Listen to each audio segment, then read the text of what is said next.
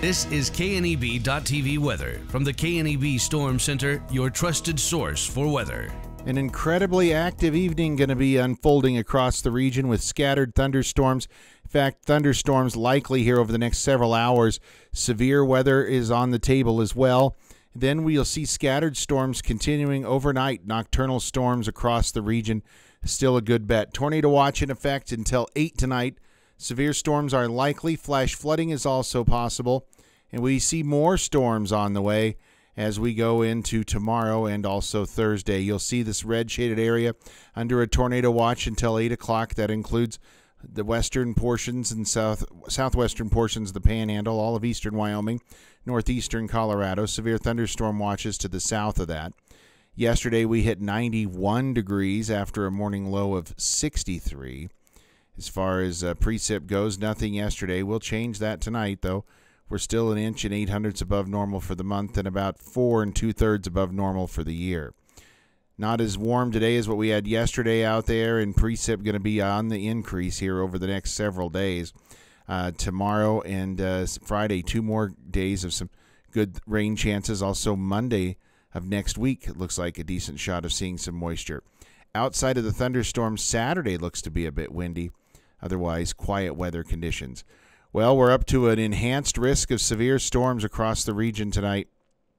This includes almost the entire area that's under that tornado watch underneath an enhanced risk of severe storms. Still a slight risk tomorrow and again on Friday here as we see severe thunderstorms possible. Excessive rain, that's going to be in the form of flooding rains tonight and tomorrow across a large portion of the region.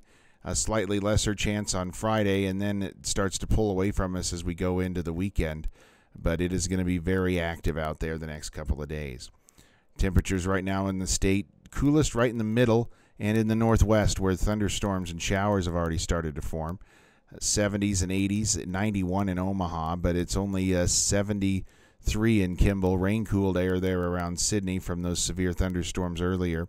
Winds are out of the southeast at east-southeast, gusting up to 25, 30, and there is some areas of gustier winds, especially in some of those storms. They'll move across the area here tonight, die out a little bit. We're not completely done with it, though.